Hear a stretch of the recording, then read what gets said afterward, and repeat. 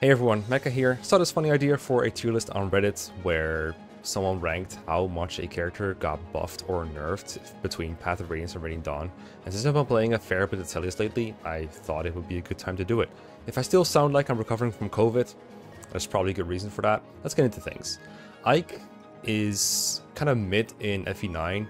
My favorite way to describe FE9 Ike is to not specify you're talking about him, but say there's this lord in this game and he's unmounted, locks the swords. Supports are good, but everything else about him is pretty bad. He has a horse effective weapon, but it's not that useful, and he promotes way too late, and then near the end of the game he does get this really powerful 1-2 range sword that destroys everything, but it's just way too late. For most of the game he doesn't really do a whole lot. I mean, everyone probably thinks you're talking about Roy when you're saying that, but a lot of it applies to Ike too. Almost everything, in fact.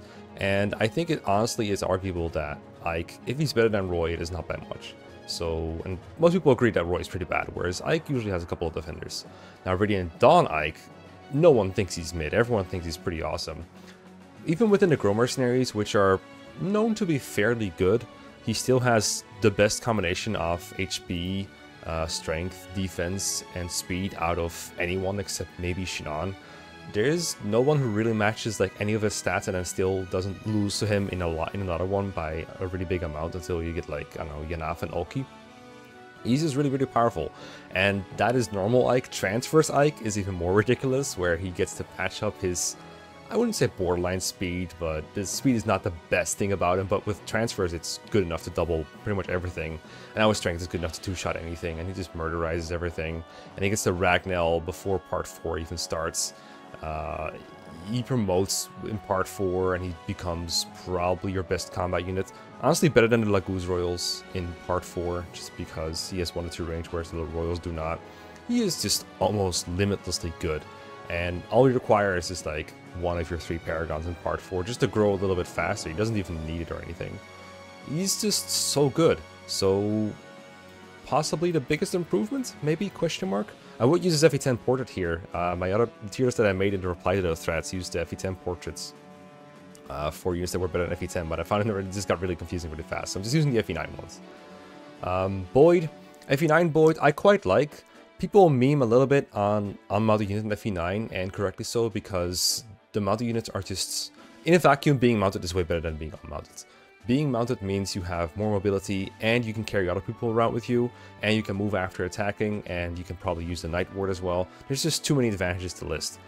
But unmounted units, if they're good at combat, are still very much worth having in FE9, especially because, as good as mounted units are, they tend not to be capable of destroying just about everything. In fact, almost all of them have some kind of issue, whether it's in the short or the long term. Some of them don't, which is why we're going to rank them really high. But generally, I find that it's worth to have like a couple of good unmounted units in FE9 that you can carry with your mounted units to get into combat. And there's a couple of units that have the offense and or the bulk to make that worth it, and one of them is Boyd. Boyd has really good offense in FE9. Unfortunately, FE10, he's kind of the same, except he lacks the relative high amount of availability. Whoa, what is that word? Availability that he has in FE9. And on top of that, his speed is so bad that it takes him like forever to start doubling. His strength is still good, although I think it's still worse than like Catrice, for example, which is a little bit embarrassing. And he doesn't have the greatest bulk. Like he just has a lot of stats that need patching up that are not his HP or his strength, and even those aren't so spectacular that they make up for it. He's just kind of fine. Again, transfers help a lot with this. You can get a speed transfer if you're a little bit lucky. I think you need like a speed wing to make it work. Obviously, you can get a strength transfer and an HP transfer, and all that really helps to shore up Boyd's strong spots. Can make him cap earlier in FE10, and then you can bonus experience him to give more stats, because, you know, if you cap stats, you give him some bonus experience, they still gain 3 stats, and those are usually stats that need the help a little bit more. So that helps a bit. That makes him better, but Boyd is very much a training project in both games, and while in FE9, training projects like him are pretty easy to use, especially for units that join so early and are able to just get XP naturally. In FE10, you can't really use many units like Boyd. I think this is a phrase I'm going to be using a bit more often in this video, particularly talking about FE9, but FE10 as well. It's okay if you're a unit that needs some resources to get going. In fact, that's usually interesting, and it doesn't disqualify you from being good, but you can't really use infinite units like that. It's still better to not use resources. And the amount of resources FE10 Boyd needs in hard mode, they tend to be an amount where he becomes incompatible with some other units that are also, you know, fun to use / good training projects. So that kind of hurts. FE9 Boyd, though, is one of the better units in the game. Definitely probably the best amount of unit in that game. If I might be wrong about that, well, that's what he feels like. So I would say he got a nerf, because I would say he's like one of the better units in FE9 and one of the, like, he's kind of mid in FE10. So we'll say he's a small nerf. Titania, hands down the best unit you have early on in FE9 and only gets surpassed by units that need more resources than her. Probably solely responsible for most of the bonus experience you have. So in a fun way, using your Jagan is allowing you to use more Ests and units like that, which I always found really cute. Even the most die-hard pre-promote haters that I know love using Titania just because she gives you bonus experience to work with, and generally the FE9 cast early on feels a bit bad. No one is really good at combat. Generally people tend to maybe get like a blessed Ike or a blessed Oscar, or maybe a blessed Boyd, and then everyone else just kind of feels but no one thinks Titania feels bad. Everyone thinks Titania feels really good to use in FE9. Of course, FE10 Titania is still good, but she hits a snag for FE10 that all multi-units hit, which is that there's just a lot of direct and indirect nerfs to horse units. Indoor maps slow you down, ledges slow you down, their stat caps a little bit lower. Just in general, being a paladin is just less good in Radiant Dawn. Titania managed to escape the biggest problems by not having that many indoor maps to go through, but there are a couple. I guess she has a skill capacity as well. I guess that's something else to mention. She still has Axis, that's the best weapon type to have. She doesn't really need her... I don't even remember if she gets Sword or Lances after promotion, honestly. I don't know why I brought it up. Soul is pretty nice in FE10, just a crit that also heals you is super nice. FE9 Soul is kind of whatever. I don't really think I'm discussing masteries a whole lot, but I thought I'd mention it at least once. She's brilliant in FE9, of course. Her long-term strength is not high enough to one out everything, but at least her bulk tends to be good enough to survive things. She has the Night Ward to make her speed good, like she easily caps speed in Path of Radiance, so doubling is never a problem for her. Even after the early game is over and you already start promoting, I find that Titania is still like perfectly viable in FE9, but there are units that do surpass her. If you compare like especially if you compare like a base Titania to like a level 20 promoted Oscar, and then Oscar looks a lot better than Titania. Of course, Titania's not going to be base level like that, but it does show that at some point she's no longer a league of her own. That time does end at some point, but even if she's still a little bit worse than a trained Oscar, that's still like really, really good. So Titania and FE9, I'm going off of hard mode in both FE9 and FE10, by the way, but for most of the part, these should carry over to any difficulty, really. But that's what I'm assuming in my head, because those are the modes I've played the most. So Titania, really, really good in FE9, and then kind of good in FE10, like huge strength, but needs a little bit of help with her speed, and her bulk isn't like quite as relatively good. You can get her killed if you overestimate her, which I tend to do all the time. So with that in mind, I would say Titania got a small nerf between FE9 and FE10. I'm going to reserve the big nerfs for units that I actually used to be good and became bad, and that's not what happened to Titania, obviously. Oscar, he is... he's so funny to me. Every time I play either game, I kind of change my opinion on him, because he needs help in both the strength and speed departments in order to one round in FE9, and honestly in FE10 too. So he tends to be short of something almost always, which sucks. That's the forward experience. No one likes that. But at the same time, it's undeniable that he is helpful in both games, especially FE9, where he's around for most of the game, where you have very little choice on who to deploy, and you can't escape the reality that a mounted unit like that is very helpful. He has a very fast support with Ike, which makes them both nearly invincible. He has a support with Kieran that makes them both really good. Earth support is very helpful in both games, but especially FE9, where you have a support list to adhere to, whereas in FE10 you kind of just get your Earth support whoever you want it with. It's still helpful, of course. And I find that Oscar, I thought mine was getting RNG screwed in my last playthrough, which was a Maniac mode, but the point still stands. It was still like so much short on one-running things. Only after I gave him like a bazillion stat boosters for money reasons, then he became like good, but he's just not. And this is, I constantly checked his averages, he was like maybe 1 point behind on everything, which could make a big difference, but I knew it didn't. Even on fixed growths, Oscar will just fail to one-run things, but his durability is fine. Being a multi-unit is very helpful. Being able to carry someone like Boyd over is still super helpful and everything.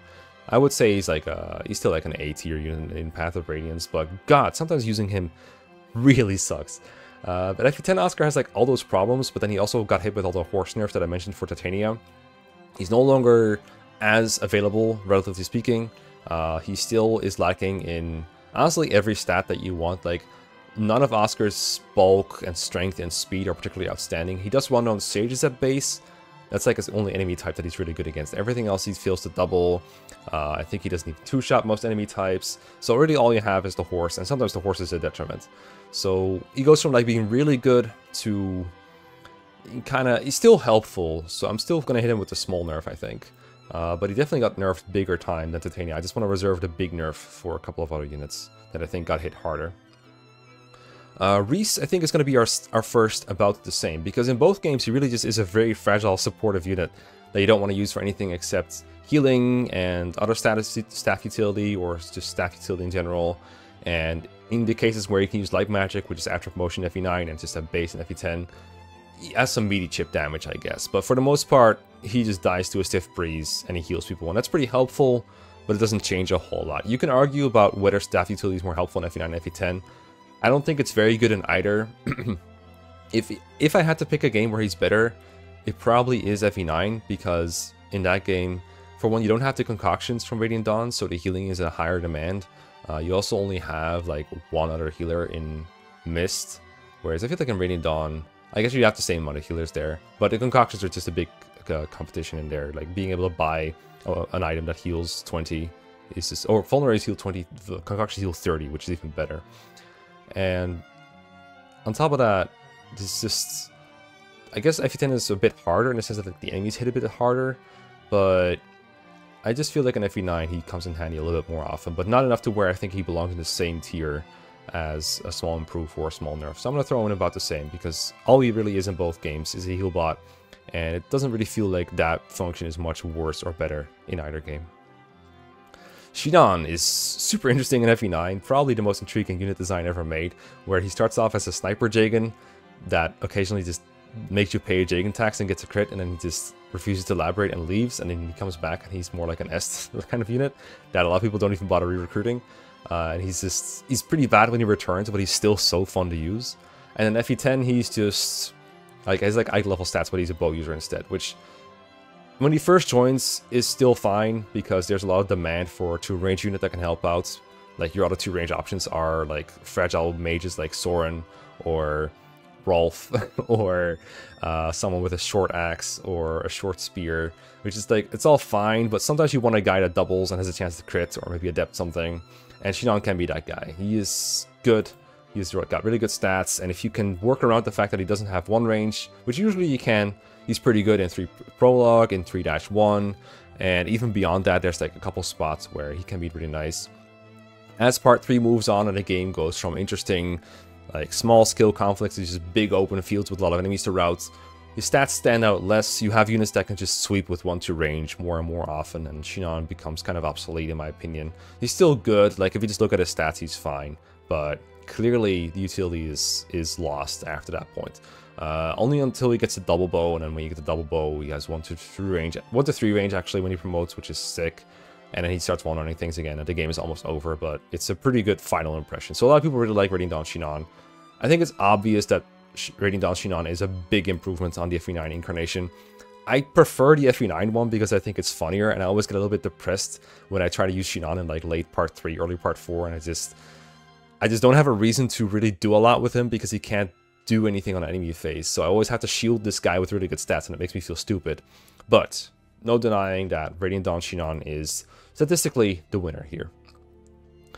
Gatri, FE9. I'm actually kind of enjoying Gatri in my Maniac mode Iron Man. I wasn't expecting a guy with this much defense and this little offense to be good, but it turns out Maniac mode enemies hit kind of hard in FE9, and so having a big human shield here is kind of nice. And I do stand by the point I made about Boyd, where having a unmounted unit with some kind of utility, generally I was thinking offensive utility, but defensive utility can be just as good.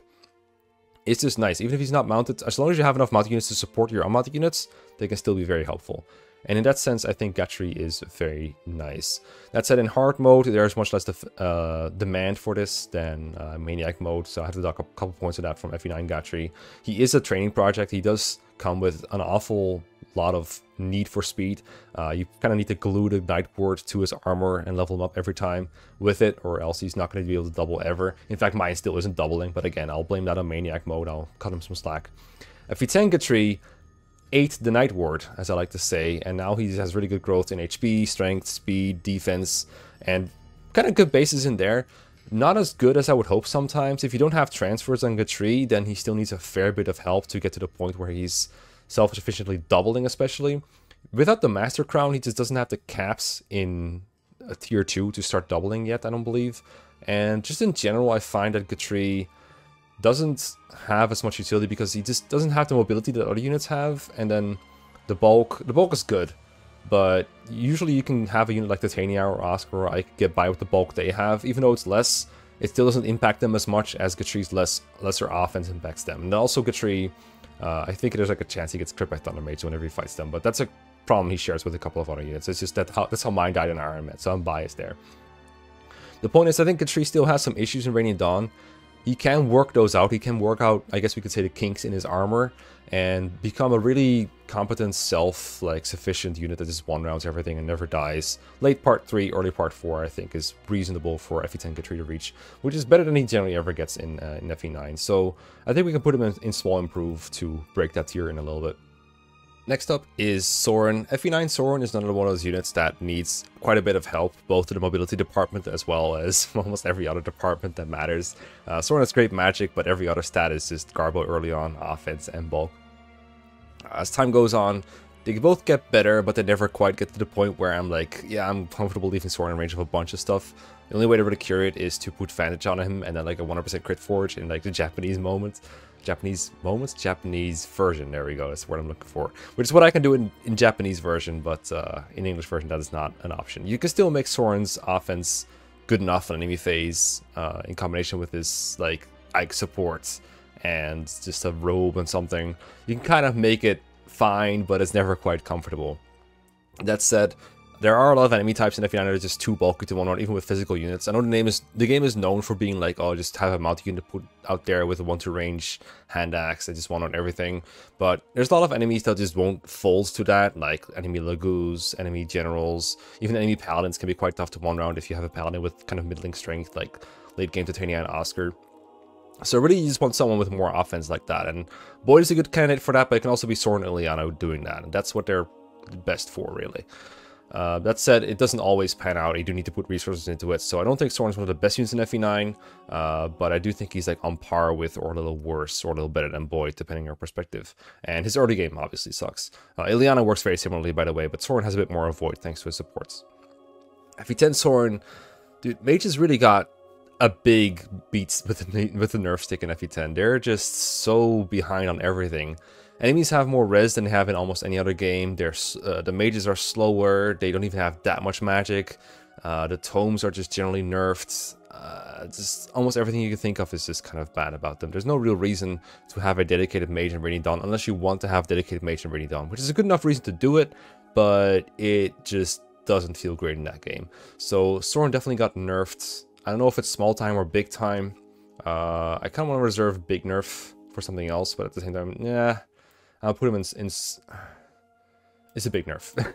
He was good before, and honestly in Radiant Dawn he's kind of on the bad side. I do think he's significantly worse in Radiant Dawn than the other units here.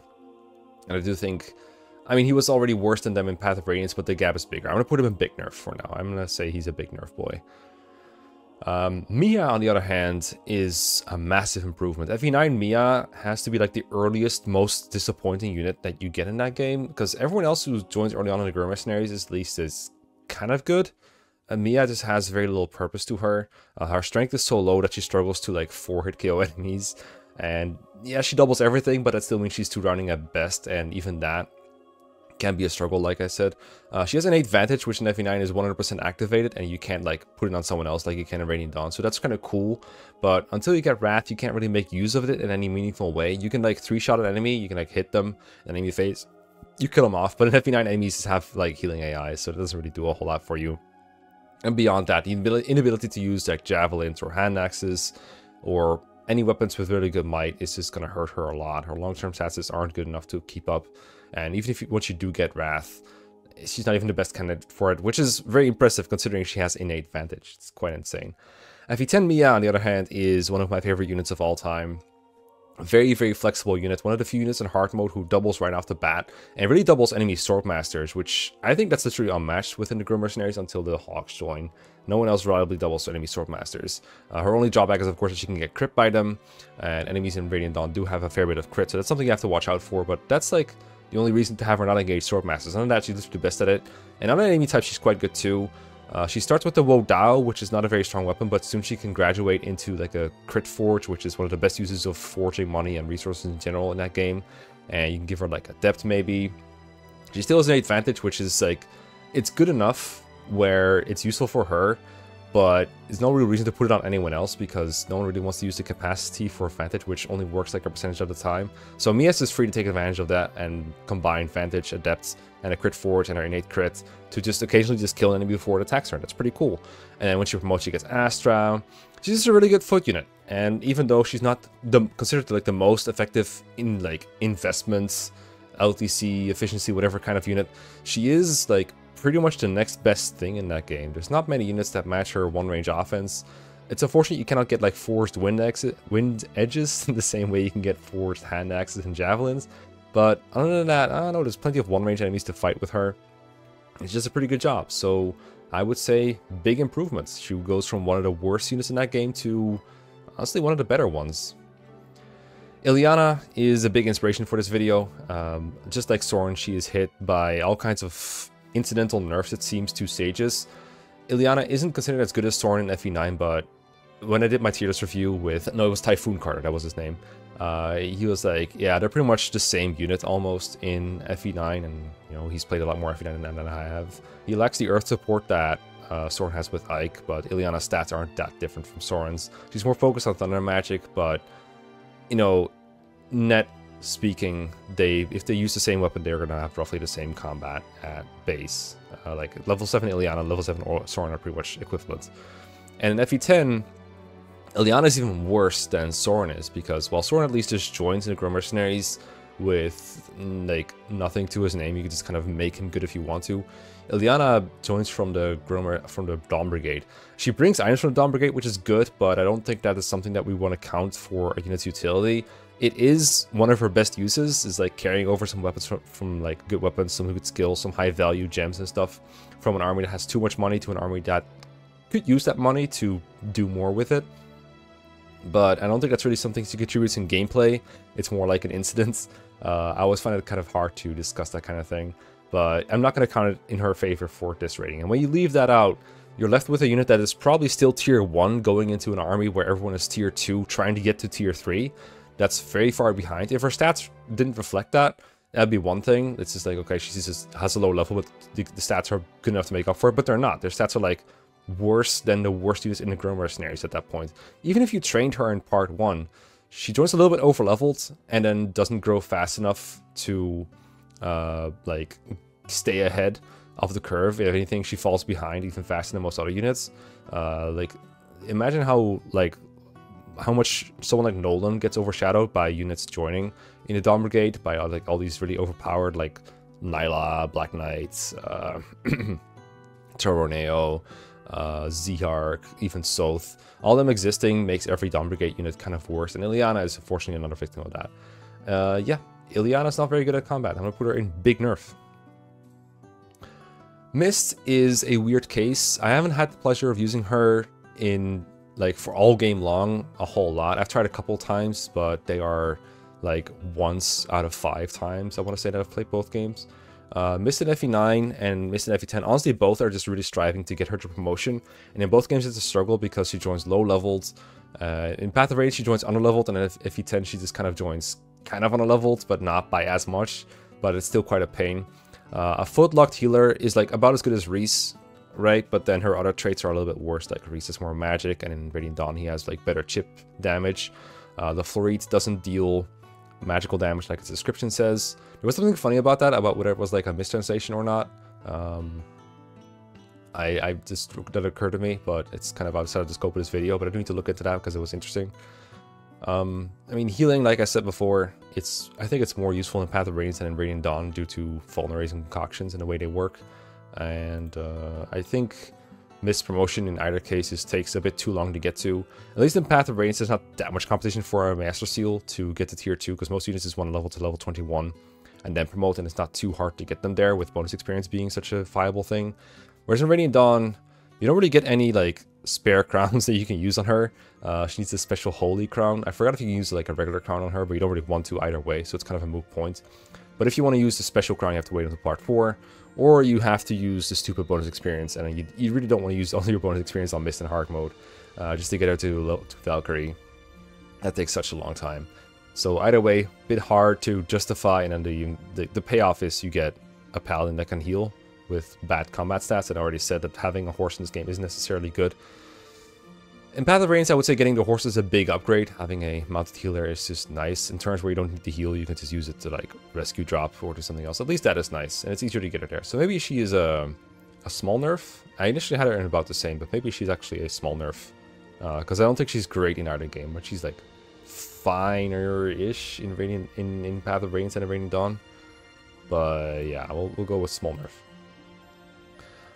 Rolf has big issues in FE9. He joins, I want to say he's like roughly the same problem as Mia, where he joins pretty early, but he can't really make use of that availability because for most of the time that he exists, everyone outclasses him. So just having to train him is a knock on him as far as unit rating goes. Again, I'm not here to knock on people who like doing that. Training units is a lot of fun, but I cannot pretend that training Rolf has the same implications as training Ike or Boyd or Oscar or something. Like, there is obviously a big gap in power there, and in Path of Radiance you feel that really badly. It's one of the few units in Path of Radiance that can get one rounded in his joining chapter, which is a sad testament to his power or lack thereof. In Radiant Dawn he's not great either, but at least he's just under-leveled and just a training project that can kind of get good-ish and like get really high strength if you really want him to. There are some more prospects there, whereas in FE9 it really is an uphill struggle for at least half the game just to get him to a passable level where he can do something. And even then, it's just, you just get an archer that occasionally stuff, but the stats aren't that much better than everyone else if they are at all. So bad in Path of Radiance and slightly less bad in Radiant Dawn. So I would say it's a small improvement, but yeah, it's kind of splitting hairs, kind of. Not a unit I have a lot of experience with though, so I'll keep this section short. Marcia, she is considered one of the best units in Path of Radiance, and definitely the best example of how bonus experience can be used to make a good unit even better, or how it can make a unit that would normally be kind of middling to above average turn really good. Because in Path of Radiance, if there was no bonus experience, I would say that Titania is far and far away the best unit in the game. Whereas Marcia is just kind of a unit that you have to painfully train up. But because bonus experience exists, you can easily make Marcia a promoted Falcon Knight by, I think the usual time I do it is around Blood Runs Red, which is the chapter where the Black Knight comes out of the house. Like around the boat map saga, basically, is where Marcia can reasonably be promoted in hard mode, with still enough bonus experience to make like a couple of other training projects yours. Like, you don't have to put everything into Marcia to do this. But if you make her one of your focuses, just one of a couple, you can do that, and she'll just run away with the rest of the game. It's the most efficient way to do it, because you don't really have another flyer at that point to do that with. There's one other one that will join somewhat soon, and it's kind of contested. And you could do it to both too, but it's most effective if you focus on a few units. Even without like an overly like focused approach, Marcia can still catch up to your other units and eventually promote in a normal schedule. That's not the bestest, everest way to use her, but it still makes her look better. And the difference between putting like all your bonus experience in Marcia and the difference with doing it on Rolf is that if you do it with Marcia, you gain a lot of new options with I want to say, I forgot if it's a 9-move or an 8-move flyer. I think it's a 9-move flyer that you didn't have before, whereas with Rolf, you're probably not getting anything new out of that. So that makes Marcia really powerful. I do think, again, speaking to some Maniac experience, that Marcia is significantly worse in Maniac mode in Japanese, where bonus experience, you get less of it, and it also doesn't work as well when you have a lot of audience vying for that smaller pool. So like someone like Oscar needs more bonus experience in that game as well, because the per combat experience is worse as well. So it's just worse all around. And also her strength is not as efficient in Maniac as it would be in hard. So everything works against Marcia there, but for English hard, Marcia is, I think, the best unit in the game by a long shot. So we can only go down from here. Radiant Dawn, this is when we get into the Crimean Royal Knights and their problems. Marcia is just not around for a lot of the game, and when she is around, she's fine, but she's in a group of units that are constrained to a couple of chapters, where like, Marcia is one of the better units there. Like, she's got useful things she can do thanks to her wings, but they're not so special that they elevate her to like some kind of special above the pack thing. Like, she's one of a group of units doing things. And then when you finally merge her within your bigger army, her stats are likely going to be below the average of like the units you've actually trained. And so integrating her in your team requires more special treatment. And at that point, she's unlike in Path of Radiance, she's not the best target for it. She's still good. You still get returns out of training Marcia. A flyer that can do reasonably good combat in part 4 is nice. But the Falcon Knights are definitely not as good as some of the other flyers you have at that point. So I would say we're being hit with a nerf here. And honestly, I'd say we're getting hit with a pretty big nerf. Like, going from the best unit to being... it's pretty big. I think if we put Soren and Liliana here, I think we have to put Marcia here, unfortunately. That said, she's still viable in Radiant Dawn. It's just that she came down from like the top spot in Path of Radiance. Next up, we got the Laguz, Leith, and Mordecai, or Lethe, as I try to call her now. And both of these are pretty distinct because mechanically, I would say Laguz on the whole got buffed between FE9 and FE10. In FE9, they just have to kind of deal with their gauge as is. They transform at some point and they'll transform at some point, and there's not a whole lot you can do to change that. Whereas in FE10, they got access to like Olivia Grass to transform more quickly. Laguz Stones are a bit more common, whereas in FE9 they feel very rare. And I personally always feel like the Laguz Stones just kind of should go on racing most of the time. If you're not doing that, you could do that, but it's less optimal. It feels less good because raisins just get so much more value out of them. But every now and then I do like to use a Laguz Stone on Mordecai. Specifically though, whether your Laguz is better or not depends on which one it is, because they're all wildly different. Lethe joins very early on along with Mordecai, and she transforms right away. So if a map is very short, then she'll be transformed for the entire map or the majority of it. If a map is like medium length, then she'll be like transformed for half of it, untransformed for half of it, and then it kind of loops around, where after that she would transform again and be able to help again. And I find that in most maps, Lethe spends the most important turns, the early turns, transformed, and then later on, when it doesn't matter as much anymore, she transforms. There's not a whole lot she can do. She can still shove people or like rescue drop someone, but there's not as much as she can do, but she can still be kind of helpful. So I don't find her transformation to be a big detriment, and in fact I think having instant transformation in FE9 is the best thing you can have as a Laguz. Later on you get the equivalent of Wildheart, name escapes me for a moment, the Demi Band from FE9, which you can put in a unit to transform them semi-permanently or permanently, but with half bonuses, which is really good for Mordecai because he starts with the lower, like I think the worst gauge in Path of Radiance. He starts completely untransformed. He has to wait until he gets to transform. So he gets a lot out of that. It joins around, you get it around the time you get Moram. In fact, it joins with him. So that can be a nice way to compensate for that, because if you have to spend the early turn untransformed, Mordecai can smite people, and I like smite and all, it's useful, but it's not like super great. And if you don't have an exact plan on what you're going to do with that smite, it's going to be incidental moments where it's like, oh, I wish this unit was 1 tile closer, oh, I can smite, or something like that. These things happen, but not as much when you're not planning out your things. That makes smite and shove a bit less useful, but it's still nice that he can do something while he is untransformed.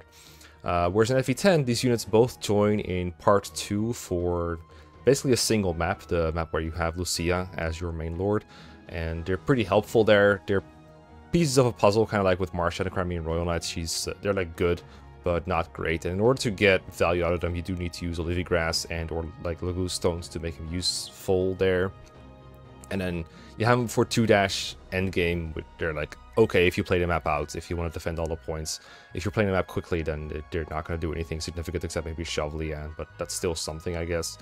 And then when they rejoin in part 3, they're like they were before, but worse. Part of an army that is mostly outclassing them. Not immediately, but soon after, you get the Hawks, who are generally better targets for Laguz-based resources. And I don't just mean Laguz Stones or Livy Grass, but also just trading their strike rank to make them permanently viable is something that works a lot better on units that can actually double and fly and kill stuff. So they have a lot of competition there. This is also something that hurts other Lagoos like Ranulf, for example. But for Lethe and Mordecai, in both games, they're kind of short-term units. FE9, they definitely feel stronger early on compared to everyone else. Their stats are comparable to Titania's, and then later on they fall off a little bit. They're still deployable and still usable, especially with the shove utility, but just not as good, like not nearly as good. And FE10, it feels like they're never as good as they were in Path of Radiance, even though mechanically Lagoos are a big improvement. So I find it really hard to rate them. If I average all these things out, then they would end up in about the same. I do kind of feel like they're better units in Path of Radiance than they are in Radiant Dawn, though. Like in Path of Radiance, I usually have them like around to A or B tier, like around as good as Ike is. Whereas in FE10, they're not even close to that. They're like FE, like, where did I, like C tier or D tier or something like kind of that. So honestly, I should put them in small nerf. But if someone puts them in about the same because they value these things differently, I wouldn't fight them over it. Not too hard anyway. Volk changes a lot. I don't know if it changes his ranking here, because in Path of Radiance, he is basically just a thief, and he just gets credit for getting you chests and doors. You pay him a little bit of money, but that money is so plentiful that it doesn't really meaningfully impact his rating at all. And there aren't that many chapters with chests, but the game doesn't have that many free chest keys. You can break down doors, but usually opening it with Volk is about the same as breaking it down with an axe. So if he's just on a treasure room on his own, that's still something he can do as long as there's no enemies inside. He's not very good at fighting. You could train him to be okay at it, but it's really hard to make him good. Knives cannot be forged, they don't have one to range. Both things that they do both get in Radiant Dawn, funnily enough. So he's probably one of your worst combat units no matter what you do, even if you do train him up. He's good growth, and he has like pretty good stats, but the knife stats are just so bad they drag him down really horribly. The treasure you can get in Path of Radiance, there's not too much of it, but some of the treasure is so good. Now, you would probably, if you didn't have Volk or Soth around, you would probably use chest keys to get the best treasure. So what he really gets credit for is the best treasure that you can't get with free keys. I don't have it mapped out exactly which treasure you can get, but I'm not going to give him full credit for example, the Full Guard or a stat booster you can get, because those you would probably get with chest keys. So with that out of the way, in FE10, Volk is just very different. There's no thief utility for them there at all, really, unless you count the one chest in the Tower of Guidance. Instead, he's just a really strong tier 3 promote that you get when the game is almost over and you're just about to make your final chapter selection. Just like with, like, say, Bastion and Lagoos Royals, well, not Lagoos Royals specifically, but it's really hard to value the kind of unit that I focus in FE10 because he gets almost no free time to be useful except a little bit in the last chapter before endgame, and then in endgame itself you have to dedicate a unit slot to bringing him. When you do bring him, he is very good. Like, I tried him out for the first time a couple playthroughs ago, and I was pretty surprised at the numbers he was pulling. He's not the best unit to fight generals with, which is what you mostly want out of a unit bringing to endgame, because every other chapter is kind of solved with your free units, but the first chapter is where you can get the most value out of like a unit slot. But I just don't find him as good as someone who will come to endgame for free, or someone who has like early game utility. So in that sense, I don't think he's very useful in that game. He just doesn't have a lot of time to be useful. Even if I ignore the unit slot thing, he's just not the best unit in endgame, and he's also only around for the endgame maps, which are all mostly rather short. You can play them out to be longer, but they generally won't be as long as the maps mostly throughout the game. So not a whole lot of maps, and arguably not even that great in those maps. He's alright. I would say he's like alright in that one. Whereas as a thief, he's also just alright. So strangely enough, even though he couldn't be more different between the two games, I find it really hard to pinpoint in what game he really is better.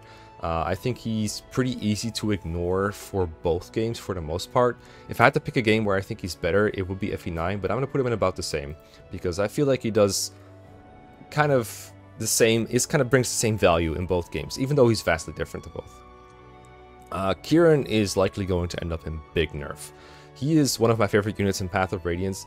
I think when people think, or when I think of like good units in Path of Radiance, they're thinking of a mounted unit with good 1-to range, the ability to use axes, forged hand axes preferably, use the Night Ward to get a lot of speed level ups, use bonus experience to get a little bit of a head start if you need to, and just kill a lot of things in one round. And it turns out that the paladin with the best strength and the ability to do that is Kieran. And even though he joins technically underleveled, his stats are pretty good for when he joins. If you promote Kieran instantly with the Master Seal, then he's like Titania's basis, basically.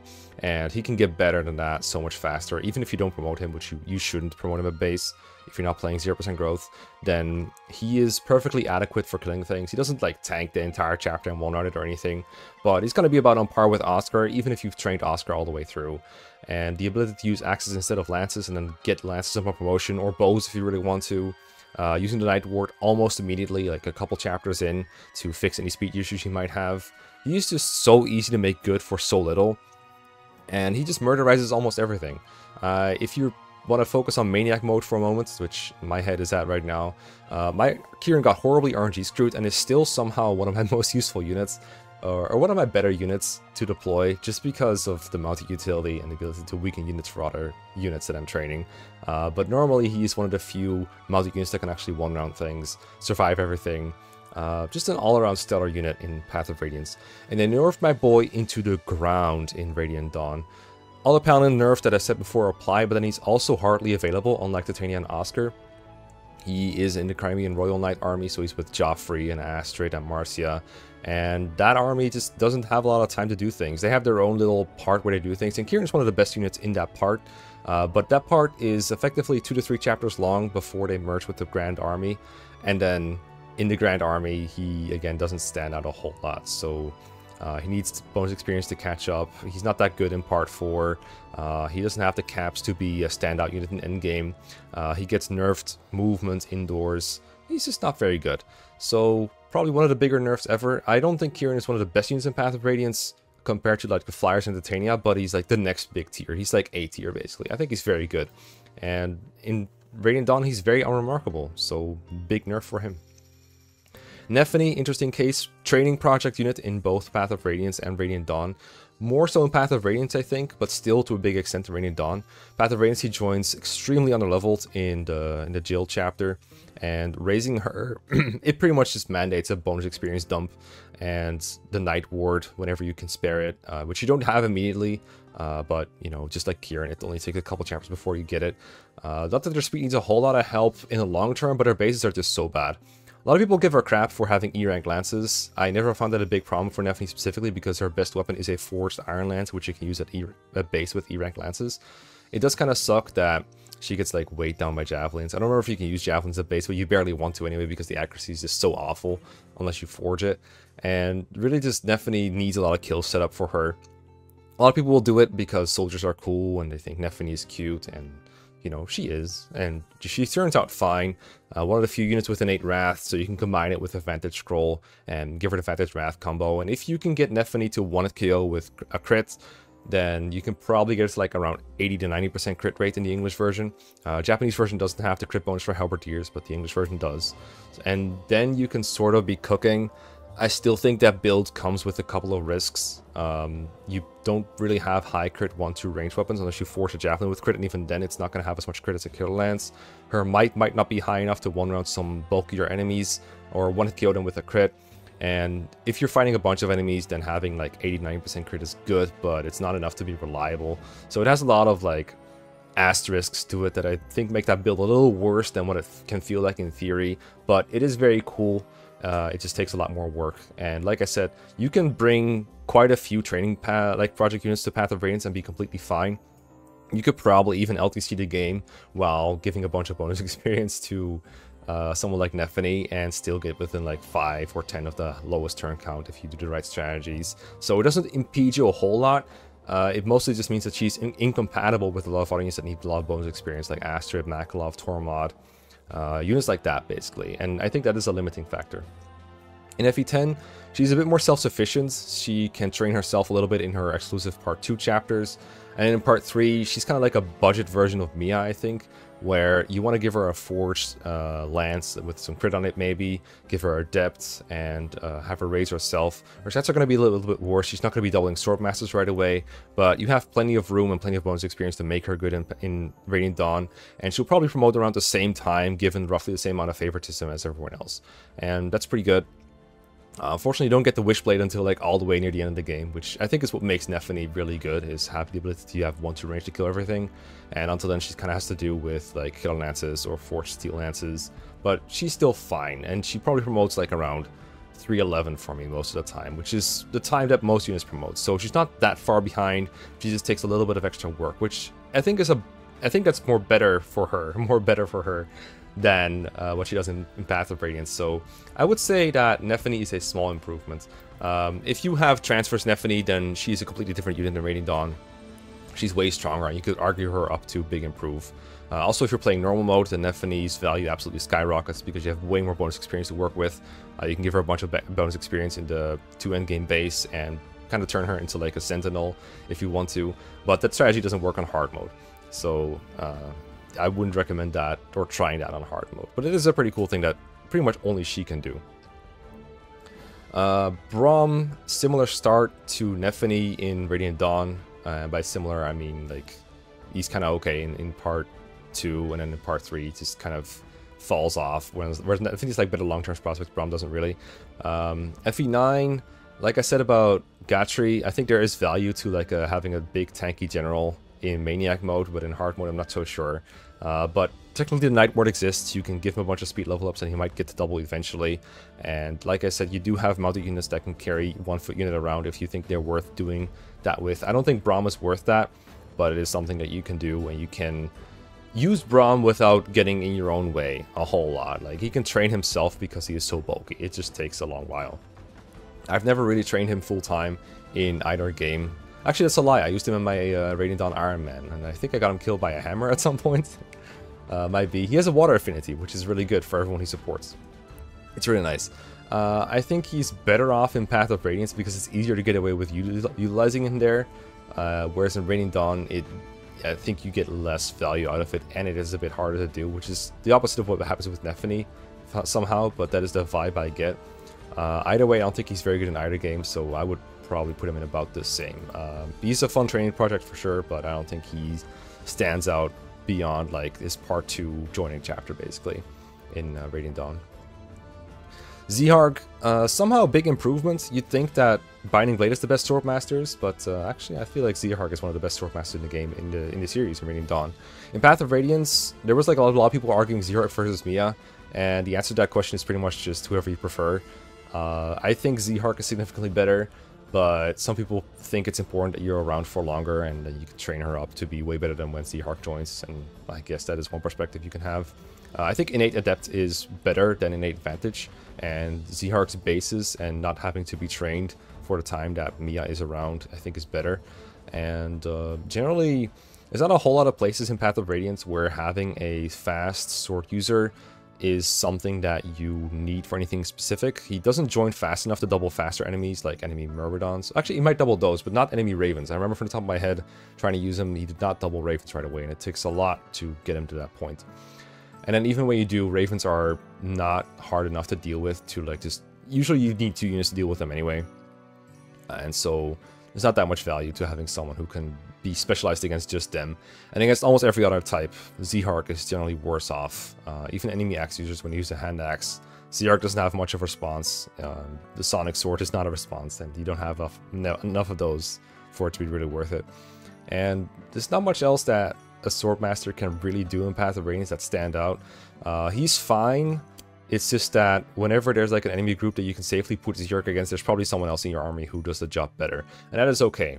But generally, I don't think there's a reason to bring him along. Even among foot units, I think the ones that have access to 1-2 range and more bulk and more strength and better weapon types are just better off. Radiant Dawn Zeharg, completely different person. Pre-promotes that joins way ahead of the pack, doubles everything, has a killing edge that few other people can use, innate adept that you can take off, but why would you?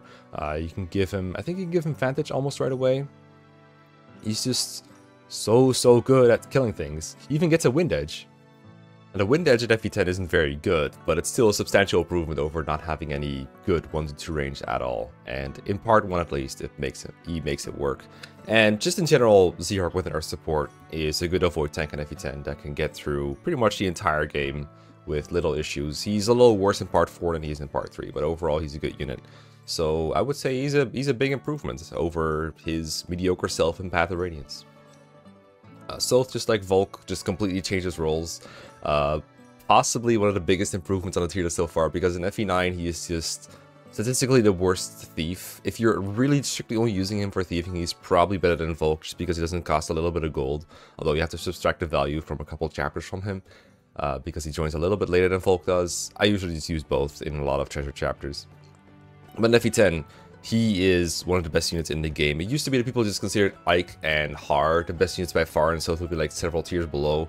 But now I think most people proficient in FE10 will realize, okay, Soth is almost as good as Ike is. He is easily the best unit you have for your Dawn Brigade, and even while other units join that are statistically just as strong, the fact that he has access to forged knives and Pakaya support, plus the few chapters where he's just the strongest units by so much, he is just so good. He is insane in Radiant Dawn.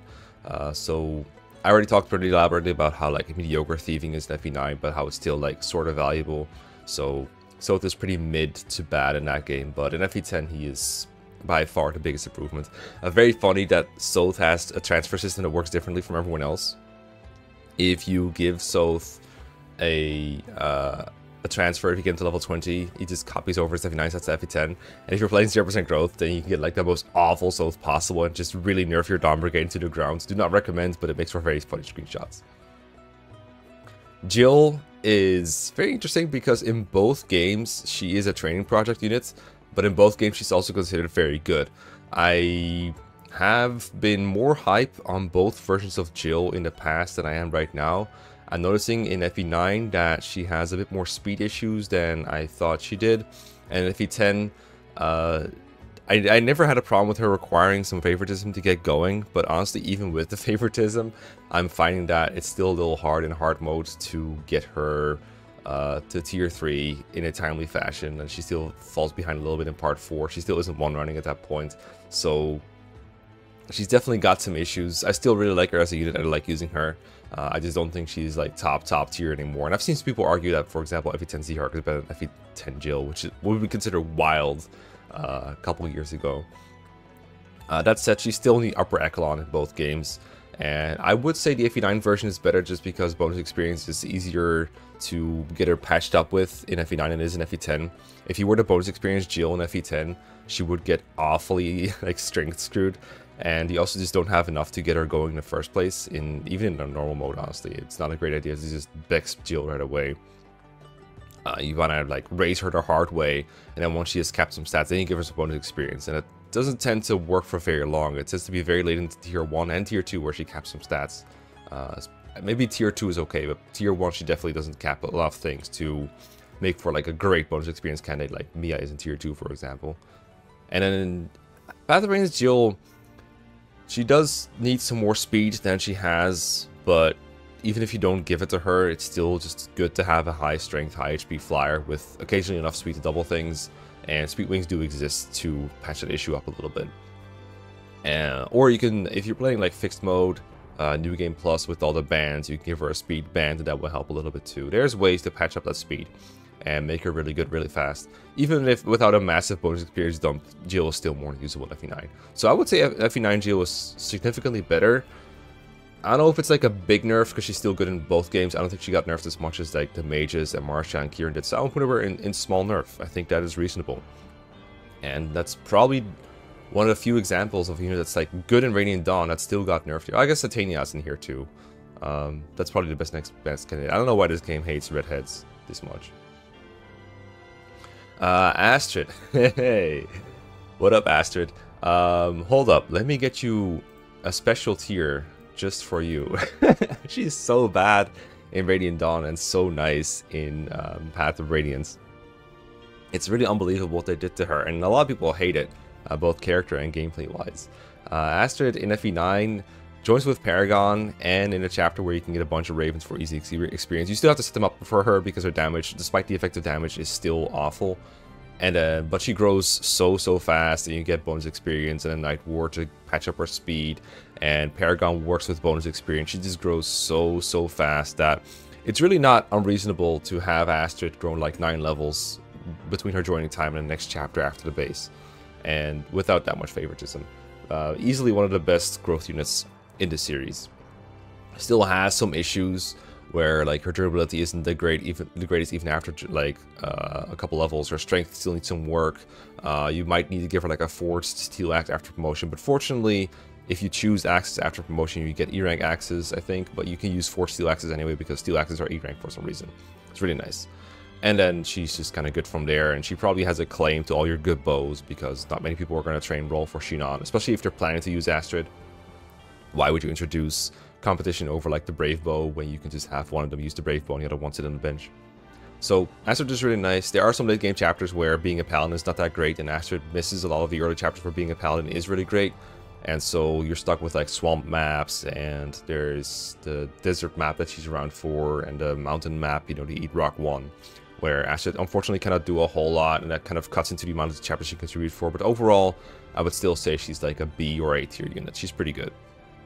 And then Radiant Dawn says, alright, take all the issues the Crimean Royal Knights have, take all the issues that foot-locked, or rather ground-locked Mal units have, and on top of that, get like awful base stats. Paragon is no longer yours exclusively, and it doesn't work with bonus experience anymore, and you don't even want bonus experience anymore because it'll just screw up the stats that you don't have high growth in. And you just get an awful unit with awful availability, awful stats, and not the greatest class ever.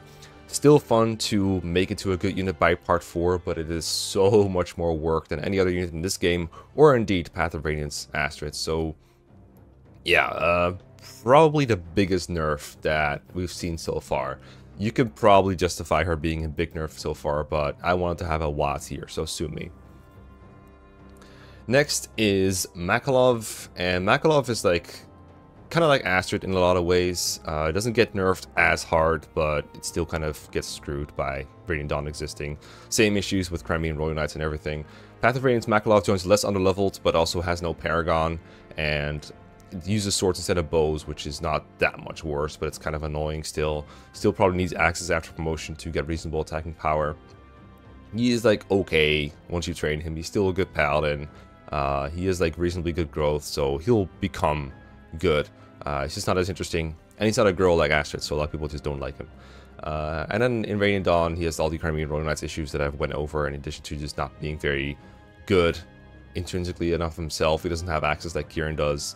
I think he gets access after promotion, after tier 3, but getting him there is a bit of a pain, and there's not much to it, sort of return to it. So I would say this is a small nerf. The bigger nerf is that he helps make Astrid worse by existing.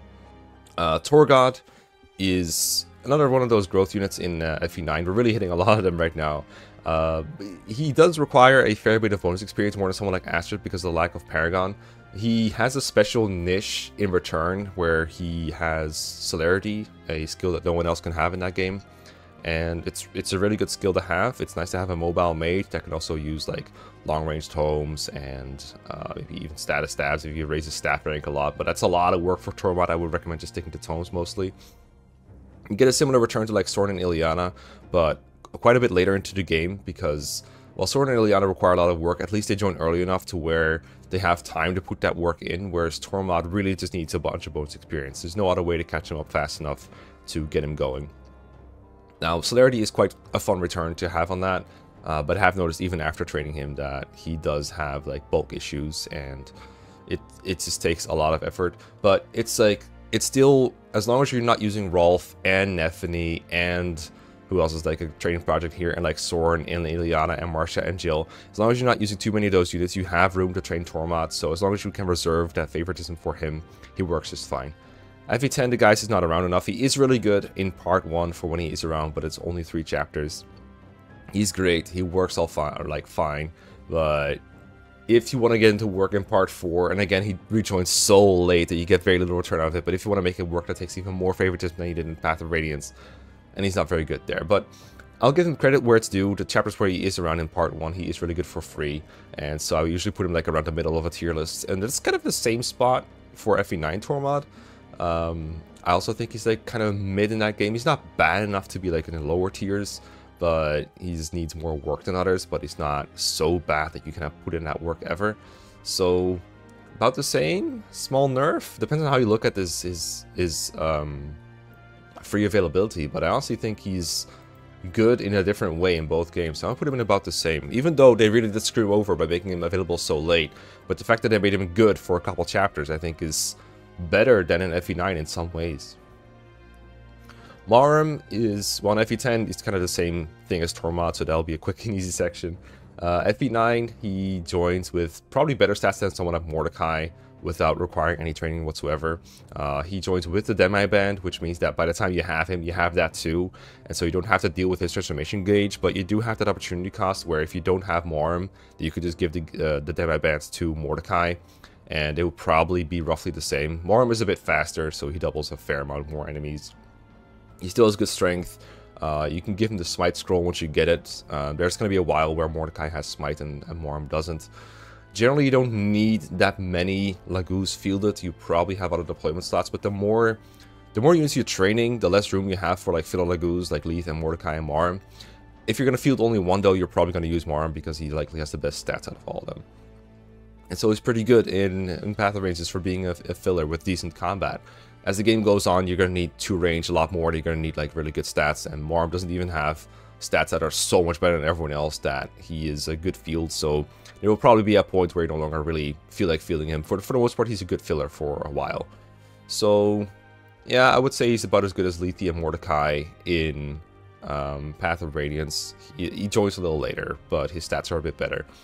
And then in Radiant Dawn, about the same as Tormod, like good for a while, but it's only a short while, unfortunately. And just like Tormod, it takes a lot to get him going. Probably easier because his raw stats are a bit better. You just have to mind his gauge, but if you want to, you give him like a Laguz gem. And he'd probably be right. So I would say he's better than Tormod in Path of Radiance, and probably better in Radiant Dawn as well. So it kind of cancels out. So about the same? Question mark? Stefan, really weird this one. Another unit that's barely around in Radiant Dawn, and then around quite a bit in Path of Radiance. I think he is the only promote you get after Titania, not counting like Laguz? I guess Shinon, but other than that, it's not a whole lot of them around, is there? And then he is just so high level, and his stats are so good at base. I still find him a little unimpressive for how good his stats are, just because of how annoying it is to only have 1 range on your swords and not have a mount. And then this works, like if you're gonna be a non-mounted unit, you better be like a 1-2 range god that murders everything like Soren or Boyd can be with enough favoritism, whereas Stefan can never get to that level. But I'll admit the stats are good. The fake Kadi, no one else can use it for a while, so he gets credit for being able to use that. Astra is his skill, I guess. It sucks when it depletes my fake Kadi uses, but it's still generally better when it activates than that it doesn't activate ever. So, I don't know, I think he's good enough in Path of Radiance, but I've never really used him long term. I usually field him like the Strands 4th arc at some point, and that's about it. He's good, like, I don't know, B or C tier or something. Whereas in Radiant Dawn, again, he hardly exists, and not existing kind of sucks when you're good at fighting, which he is. He joins in the desert chapter, but he's likely going to be one of the last things you find in the desert. Just getting Micaiah over there takes a lot of time, and then he's around for endgame only. Like I said, for Volk, that doesn't mean a whole lot. So I would say the guy got nerfed by not being around. So I'm going to throw him in big nerf, small nerf, big nerf. One of the nerfs, for sure. I would say not being around at all is a pretty big nerf. Devdon, I'm going to pretend that he's the same person as Dunvet for the purposes of this video. He joins like around the same time as Stefan in Path of Radiance. That's why they're next to each other on this tier list thing. And I mean, my Maniac playthrough just now, I killed him, so I didn't really have any chance to have any good impressions on him. From what I remember, his stats are pretty mediocre. You can make him work with enough favoritism, but it takes a lot of night work level ups, and when you're pre-promoted, you don't get a whole lot of those. I do like the Master Skill Luna that Halberdiers get in this game. I didn't mention it for Nephany because she doesn't really have the chance to, like, she doesn't really have the capacity to put it on when you want to have Wrath and Likely Vantage. But Luna, I mean, Dunvet is not going to keep Serenity, is he? So Luna's okay. It actually adds damage that he might need. So a reasonable candidate to like put that on. And then just kind of mediocre stats overall. Not really worth raising, but a funny project that you can make work if you want to. It's just more fun to use someone like Tormod or Astrid or Makalov, I think. And then Radiant Dawn, pretty similar deal, honestly, but with all the issues that the Crimean Road Knights have. He does have the cool advantage of not being mounted, so all the mounted units in that squad can carry him around and drop him somewhere if you want to. And he can like climb the ledges in 3-9 and do some things that the mounted units probably don't want to or cannot do. And then when he rejoins with the Gro Mercenaries and the rest of the army, he stands out in a negative way because his stats are definitely below what you would have at that point. If you raised someone like Nephany and compared her stats, she's going to be just way better. And that goes for almost everyone in your army too. So I would say at that point you probably don't really find him that impressive, Donvet, but he's alright. You could definitely do worse. He's pretty bad, like below average in both games, so I'd say he's about the same. Tanith, I'm thinking that's a nerf. Path of Radiance Tanith joins reasonably late in the game, but even though it's like chapter 18 that she joins, there's still a lot of games to go, or a lot of game to go, because a lot of the maps that are after that are longer than you would usually, usually longer than the early game maps last. Like 17 is a very long map, but before that, most of the maps are shorter than the maps that come after 17. So there's enough for her to make a good impression. She has an Earth Affinity that she can build up, although chances are someone like Oscar will have full supports by the time Tanith joins, so maybe that won't be a whole lot for her. One fun issue I have with Tanith is that you do have the full guard to protect her against arrows, but you likely also have either Marcia or Jill. And at that point, you kind of need to give it to Tanith if you want her to get exposed to bows, because otherwise she just freaking dies, whereas someone like Jill could survive. But even though Jill has good defenses, and even though bows only have double might against flyers, she's still really going to feel the difference between having the full guard and not having it. So having extra flyers creates an issue that otherwise wouldn't be there. That said, flying utility is nice. Reinforce is a really good skill. It makes the game take a bit longer, but also it's really funny to watch the NPCs destroy things, or get destroyed, or unexpectedly come out on top against enemies. I've had one of my units get saved by one of the NPC Falcon Knights critting, which is really funny. It's good to have. Maniac mode, especially the Falcon Knight that she reinforces, is very, very strong. It's like capped strength and speed or something ridiculous like that. But they're still really nice to have in English Maniac. And just in general, Tanith is a good combat unit herself. She has high rank lances and sword. She can use the Sonic Sword, and I think one rounds Wyverns right away. Not sure if you want to use it that early to use it, but it is a nice emergency option to get rid of a Wyvern that got into your camp. Generally speaking, I don't think she's able to one out everything around her, but her base performance is definitely better than some of the more unleveled units. She's not on par with the trained units you have, but she's not as bad as some of the unleveled units you have. And she can be made good if you want her to be, with a little bit of favoritism. She's a good target for like stat boosters that you just don't have a good purpose for at that point. You're like, well, I want to give out this energy drop and this speed wing and this angelic glow, but I just don't know who to give it to. Tanith is usually able to convert them into something useful, because she doubles, she has enough bulk to survive, but not quite to survive everything. So that's what I usually use them for if I'm planning to use Tanith. She's really nice. FE10, she joins a bit too late. Not as late as someone like Stefan or the rejoining of Tormod and Warm. But still, 311 is around the time. It's the same time as Ike gets Ragnell, so stiff competition there. Of course, it's hard to compare to Ike, but even other units are usually going to be stronger than Tanith is. It's still nice to have a flyer, just to be able to fly across pitfalls and then fly across the desert in the Micaiah part of part 4, and there's usually something for her to do. She's not force deployed like Sigrun is, so her spots are not free, but if you're only using like a small group of units, which is usually recommended for hard mode, then there's probably going to be some space for Tanith to do her thing. She joins close to tier 3 promotion, so it doesn't take much to get her there, but still some dedication. That said, she does rejoin at a time where you get like the Paragons from the Crimean Royal Knight, so if you have space for Tanith, you probably have space to give her Paragon as well. And with just like a Horse Slayer, it's very easy to feed her a bunch of Paladins in 311 and 313 to make her work. So definitely easy to train. The return isn't as big. Like I said about Marcia, the Falcon Knights in this game feel a little bit undertuned, I guess is the word I would use. I think she's worse in Radiant Dawn, but still decent in both games, so I'm going to put her in small nerf. Raisin is an interesting case. In Path of Radiance, he's the only Heron, whereas in Radiant Dawn, he is one of multiple Herons. I had like a whole segment in Don's 3-5 video about why Raisin is worse than Leanne and Raphael, and it kind of comes down to the fact that if you're just Vigoring on turn 1, then the other Herons are better. And usually turn 1 Vigor is the most important thing for Herons to do, so that makes Raisin worse intrinsically. Now, if he gets to transform, then obviously he's better, but it's rarely useful in an LTC context to make that happen. That said, this isn't about LTC, that's just a fun side fact. For the most part, Raisin is just a good unit in both games, and we don't really care about the comparisons to the other Herons, regardless, because they're not on this list. Unfortunately, they're not present in Path of Radiance. Not as playable units anyway. But I just thought that was a fun side tangent to mention. One of the most broken units in FE9 for sure once you have him. I usually don't put him all the way at the top of a tier list because he's not around for all of them, but once he is there, the ability to figure 4 units at a time is great. I don't usually Lagustone him on turn 1 just because you don't have enough Lagustones to do that all the time, and I have a bit of a hoarding problem sometimes. But there are chapters where I'll say, okay, we're going to use the Lagustone turn 1.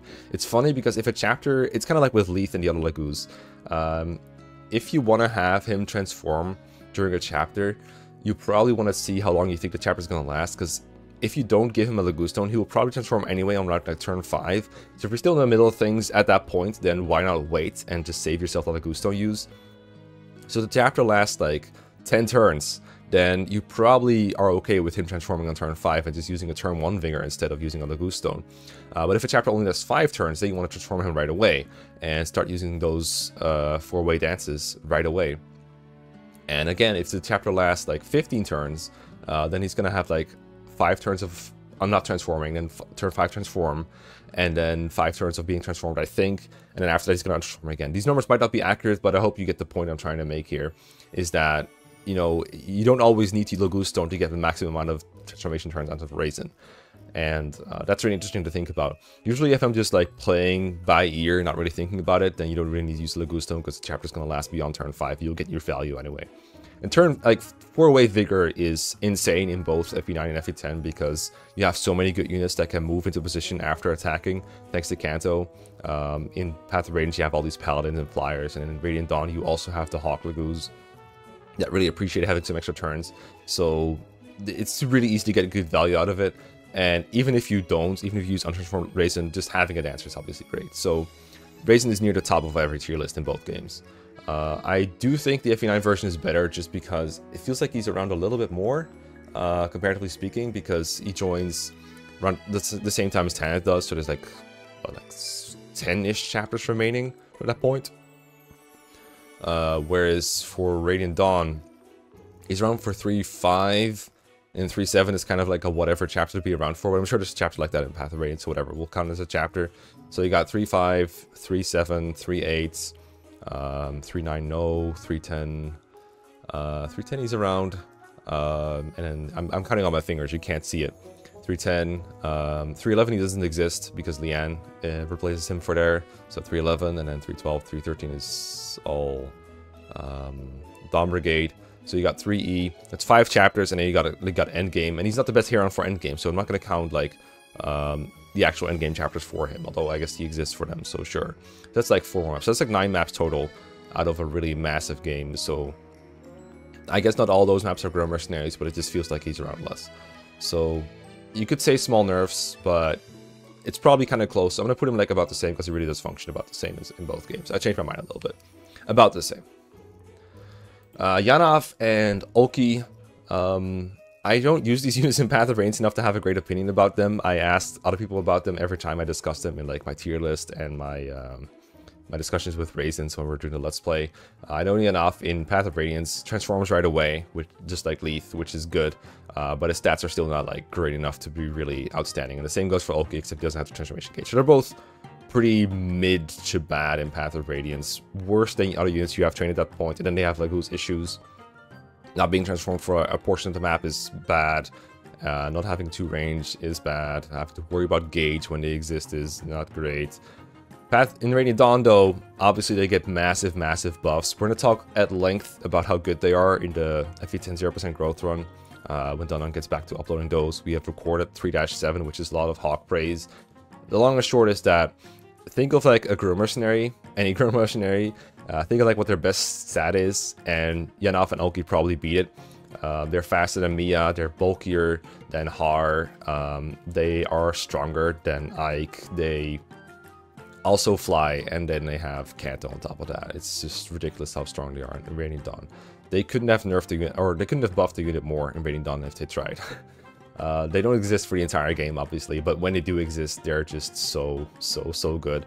And managing gauge is a little bit annoying for them, but fortunately they join around at the same time as Raisin, which makes it a lot easier.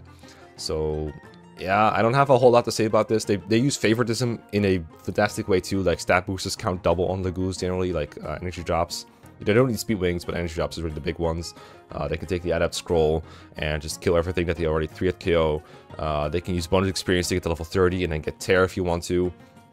Or if you want the best long-term prospects, you just don't give them those skills and instead raise their strike rank as much as you can. And then they will double for 5 extra damage per hit. So like 10 damage if they get the S strike. And I think it's like +8 if they get the S strike, or it's +5 again, I forgot. It's a lot of damage, they murder everything. Fantastic units in Raining Dawn, whereas really mid in Path of Radiance. So I think they don't often come up in discussions between units that got buffed between Raining Dawn and Path of Radiance, but I think they're really prime examples. Khalil barely exists in both games. I would say her utility in Path of Radiance stands out a little bit more as a unit that can use like long-range magic and stuff. She can do it in Radiant Dawn too, but it's really less useful there. Radiant Dawn has a lot more route maps late game, where such things don't really matter as much, I think. Whereas Path of Radiance is like the priest map, where it's kind of nice and just more like hallway chapters. I don't know. She feels a bit better in Path of Radiance than in Radiant Dawn. Also, stages just generally are worse off for reasons mentioned in like Soren's and Ilyana's entries, like just higher enemy resistance. They have a harder time doubling because for some reason all the stages are slow as hell, and Khalil is not that fast. So I'm gonna hit her with the small nerf, or rather, the game did. It's not my fault. Don't blame me for this. Toraneo, another interesting entry. Path of Radiance, he joins, I would say, a little bit too late to be useful, and even when he does join, he's pretty mid. Resolve is fun to activate. If he gets to below half HP, he has like a bunch of extra strength and speed. It is a little bit harder to keep him alive at that point. His defense is good, but not so good if he takes 0 damage, and magic is a bit of a problem. But it is fun. It's alright. It's fine.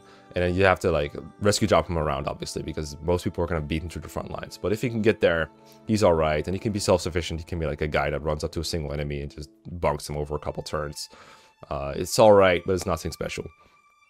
Like a pretty lower mid kind of unit. Whereas Radiant Dawn, oh my god.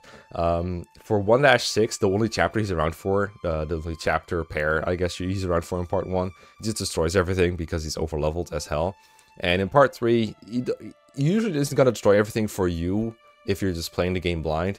But efficiency / LTC players have figured out that you can favor Toraneo in Dawn Brigade over like Nolan and Jill, and he does have the ability to destroy everything in like 3-12 and 3-13, and it actually works out that you don't get punished for this in the long term because you don't need someone like Nolan to be super useful in the long term, so you can't do that. You probably prefer to have something like the boots or speed wings to be on Jill if you're using her, and I imagine that she's useful, but the fact that you can do it is kind of funny. I think it's another fun part of like how creative LTC players can be. Generally speaking though, Toraneo is still useful in part 3 if you're holding the line in 3-13, or if you're just slowly chugging through enemies in 3-12, like standing on a ledge in a special starting position on the left side of that chapter where you can like push the rocks down. It's pretty useful. Toraneo has a lot of chapters in that game where he's just good to have around, regardless of how much you actually want to train him. And even in part 4, I would say at worst he's as useful as he is in Path of Radiance. Like, just one more guy you can throw at enemies, that's probably going to be fine. There might be some enemies that double him, and you might not always win 1v1s, but with concoctions and good enough weaponry, he can definitely get there. So, I don't know if it's a big improve. I would say it's a small improve. I'm going to hit him with a small improve. I don't think he's as improved as like Ulki and Yanov, but he's definitely better in Radiant Dawn than he is in Path of Radiance. Ranulf is really mid in both, so I'm probably going to end up putting him in about the same, but he's like that unit I never really use, because I never really want to use him. In Path of Radiance, he joins, first of all these units just join too late to do a whole lot, so if they are like substantially useful at all in the game, then they're going to be, they're going to get a small improve or a big improve. And Ranulf is just kind of okay in Path of Radiance when he joins. It's like an upgraded version again of Moram and Mordecai, I think. I believe he has the con or the weight to shove some people that lighter people can't. But he's still a cat. He still doesn't hit very hard. He's still just kind of okay, I guess. And in Radiant Dawn, he's around a lot more. He's force deployed for the entirety of part 3. And his stats are fine, but the cat gauge in Radiant Dawn is just so freaking awful to deal with that it kind of negates everything that is good about him.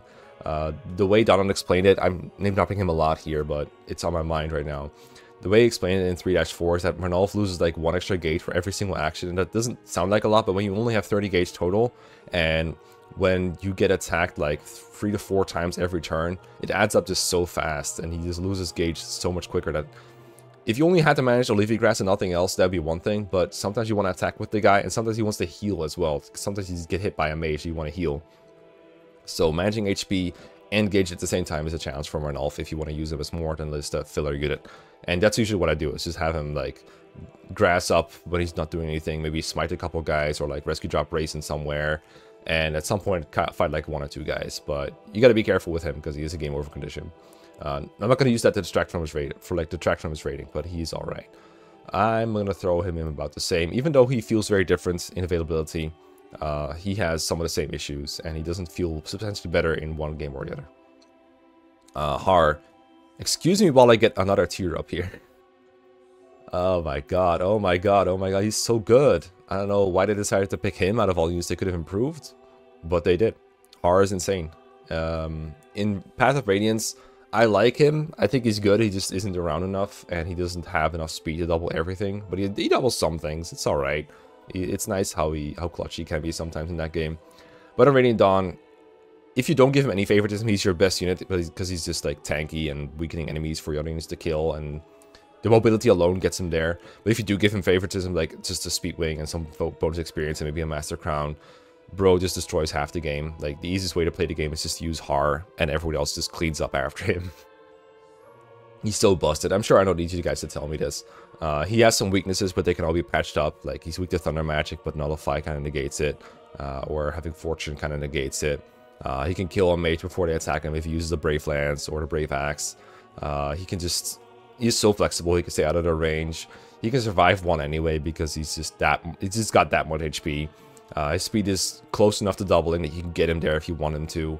But even if you don't, he's just so disgustingly good. And he just never dies. Bro has like 15,000 defense. He's so stupidly good. And he can also help you get other units activated. He can rescue drop Ike somewhere, or Mia, or whoever you happen to be favoring at that point. Gatri also can be ferried forward, solve his mobility issue. It's a really nice unit to have. It's really cool. You could argue that some units in Big Improve could be argued as like improved as much as Har, because Har wasn't bad in Path of Radiance, and Har also has some weaknesses in Radiant Dawn. Some like, I don't know, Soth or Yana for Ulki. But at the same time, I think Har deserves a special shout out. Bastion is, again, not around enough to be of meaningful impact in either game. Joins right before endgame in Radiant Dawn, so only has like that swamp map to maybe throw a meteor at a Laguz or maybe heal one of your units, and that's it. And then in Path of Radiance, you can do some meme strats with Corrosion. Kirby Master told me that in FE9 speedruns, sometimes you would have Bastion meteor an enemy with or a bolting or whatever he can use. Like, you hit an enemy Sage with his long range magic to deplete their long range magic with Corrosion. Because apparently if you activate Corrosion, then the Sage will lose all their long-range tome uses, and that stops them from attacking, saves some animation time, which is really cute. And in Radiant Dawn, he doesn't really have anything like that, so he's kind of there until he's not, which is literally within one chapter. Probably slightly better in Path of Radiance, maybe, but it's really splitting hairs. I'm gonna put him about the same, because I never use him in either. Same-ish thing for Lucia. She is really good in that one chapter in Radiant Dawn, where she is the main lord and she's just way over-leveled compared to everything else. She still isn't killing everything in one round there unless she uses Silver Sword, but she still doesn't like counter everything and kill everything with the Wind Edge. So could still do with an improvement there, but it's definitely better than her non-existence and complete mediocrity in Path of Radiance. So I'm gonna give her the small improve for having one chapter where she's really good, and then she's still usable in part 4. You can like crown her and be okay, I guess, but it's really just about the one chapter where she's really good. Joffrey, again, since we're going by recruitment order in Path of Radiance, I'm gonna say this a lot, but this unit isn't around enough to be really impactful in Path of Radiance. He is really good when he is around. It's nice to have a guy you can just slap the Night Ward on, or doesn't he already have one? I feel like he already has one. You get like 2 at that point. Maybe I'm wrong about that. He's nice to have. He has Paragon, so you can grow him a bunch of speed if he needs more. He usually doesn't. He's fine. Just a good class. Having lances and bows is alright. You kind of wish he had axes, but other than that, he does enough damage to be helpful. He can rescue drop people. He can work with Raisin because he has Kanto. If you don't have enough units with that, then he can definitely help. You might not always have room for him depending on how many units you trained, but if you have room at all, like, you can just kick out your filler Laguz or whatever you're using and just use Joffrey, and he's fine in Path of Radiance. It's only for like 5 chapters, but it's better than nothing. It's like better than what Lucia has for sure. And then in Radiant Dawn, I mean, bro got hit by the Crimean Royal Knights and the Paladin nerfs, and on top of that, they also just made him unavailable for late part 3, whereas every other Crimean Royal Knight, like Dunved and Kieran, they join up with the main army. They're not good, but at least they're around. And Joffrey just waits until like 4-5 to show up. He's not even in 4-2 in the Tibarn army. So, yeah, bro got hit with a big nerf. I'm sorry, dude. You were at least kind of good in Path of Radiance. You could argue small nerf because he's not around enough for it to be a big nerf, but I'm going to say he got hit by a big nerf. If Kieran got hit by a big nerf, and so did Joffrey, I think. Well, yeah, I'm going to say big nerf. Also because I don't want an extra line in this one. Largo. Wah wah. I'm sorry, dude. I don't know why they didn't make him deployable. Maybe they didn't feel like having a Berserker class in Radiant Dawn. But, wah wah. Sucks, dude. Elincia is... I mean, her class is really cool in both games. Like a flying Pegasus Knight with stabs as opposed to a non-flying Pegasus Knight. Elincia is just very cool conceptually, but she's only there for, like... Is it 2 maps? I think it's, like, 3 maps in Path of Radiance. He joins in Clash, and then you have like 27, 28, and Final. It's not a lot of maps. There's not a lot for her to do stuff. And then also there's not enough like impactful staffs for her to really do anything that other units couldn't. If you want Fortify or the Ashera staff or the Rescue staff, she can do those, but I never feel like they're impactful enough unless you really plan around them. I'm sure there's a couple cute turn saves you can do, but for casual play, it's generally not going to be impactful enough. And for like something like an Iron Man, you really don't want to deploy the Elicia because she causes the game over if she dies. So that's another like slight knock on her in Path of Radiance. And then her, of course, her stats are just bad. The immediate is very weak. So even though it's a brave weapon, she's usually better off with like a forged silver or something. Really fun unit to train up in Path of Radiance, but really bad for that time of the game. It makes sense with her character, but oh my god. And Radiant Dawn has a couple chapters where she's really good. Her joining chapters is not like great because she only has a slim sword, but being able to heal Naluchi or Marsha or Har as they go through the enemies is nice at least. And then she has a physics staff in 2- endgame, and she has the upgraded immediate to kill everything. And she's just easily the best unit there besides Har. So if you're playing that chapter out properly, then you can use her with Leanne to kill like 4 enemies per turn in combination and keep any other units safe. And she's probably going to be part of your Ludwig heist if you're looking to kill him somewhere during the middle of the chapter, or you're trying to get the Draco Shield from the enemy general with Heather. There's a lot of cute stuff you can do with Elincia in that chapter, but she also just kills everything and heals your units to keep them alive. That's just good. And I feel like I'm using Leanne on her every single turn into the end game. Then she just kind of AFKs until part 4, and in part 4, don't forget to take Mercy off of her. I will never forget people, I think it was Castle, giving her Paragon, expecting to raise her up, and it turns out that she has Mercy, so she can't kill enemies. So you have a unit that gets doubled experience but can't kill enemies. It's adorable. Yeah, still a good growth unit in that game. You can just have her staff spam if you're not interested in growing her up. But if you are, then you can give her bonus experience and kill favoritism and Paragon, and just have a really fun unit to use in end game that can use stabs as well as the immediate to kill things. Pretty nice. Not the best unit, but kind of good. I'm gonna give this one the big approve. I think I'm feeling generous here. She's not the best unit ever in Radiant Dawn, but the part where she's the best unit by far in one chapter. But on top of that, she's also like a reasonably good long-term prospect. I feel like that's a big improvement. Big enough. But I can see small improve.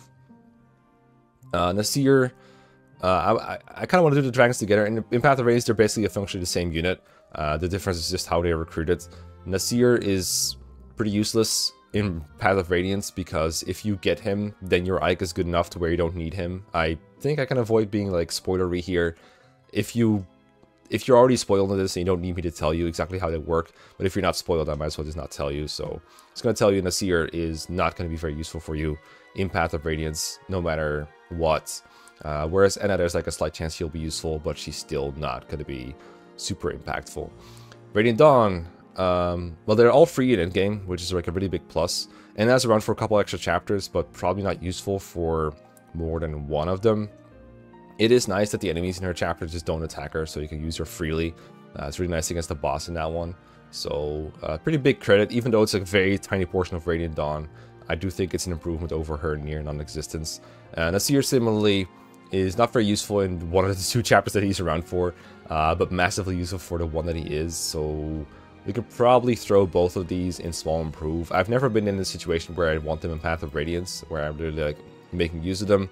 They were alright, but not so good. I think a small improvement is warranted. I don't want to put him in like about the same, even though the difference is very small. I do want to highlight that there's a difference. The Laguz Royals, they're all very different than Radiant Dawn, or slightly different than Radiant Dawn, but pretty much the same unit in Path of Radiance. For our tier list, we had them at like near the bottom because in hard mode, circumstances under which you recruit them they're pretty much useless. They start at the bottom of the map when necessarily for them to activate, you have to be near the top of the map, or at least near the top of the middle, and that's just too late for them to really do anything. And even that one task that they're meant to do, they're pretty bad at compared to just having a good Ike. They're not going to save you from having a screwed Ike because of, you know, phase 1. If you know, you know.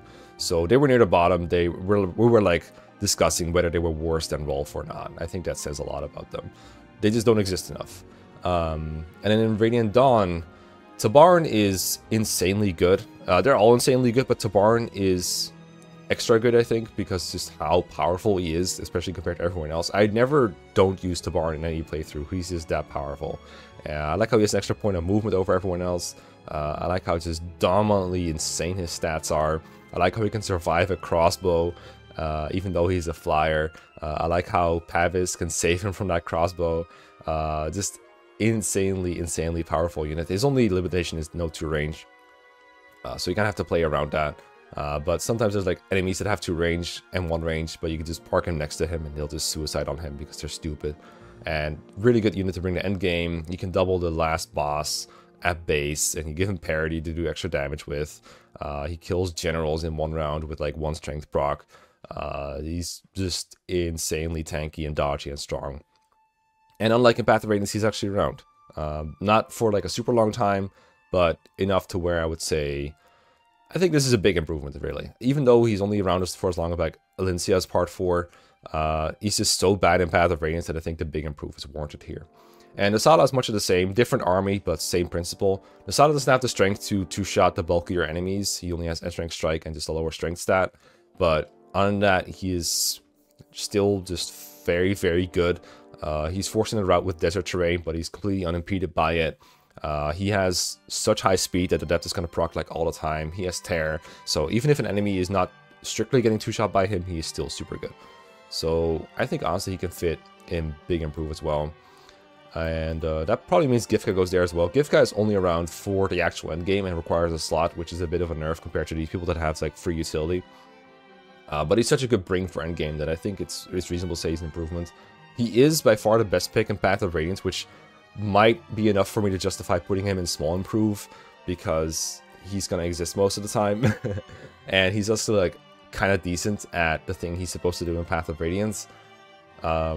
So I think for the sake of my overlay, I'm gonna throw him in small improve, but I will say for the record that I wouldn't mind putting him in big improve, because like I said, all these three are really just unable to do a whole lot in Path of Radiance, whereas in Radiant Dawn they all have a niche. But the difference between Path of Radiance gift guys, Radiant Dawn gift guys, definitely smaller than Tabarn and the Salas is. Alright, there you go. That's the whole list. Took a bit longer than I thought it would, but here you go. Let me know if you have any counter arguments. Again, I'm sorry if I sound like I'm recovering from COVID. I have no idea what that could possibly be. But I hope you enjoyed this tier list, and let me know in the comments what you think. I'll see you all next time. Bye-bye!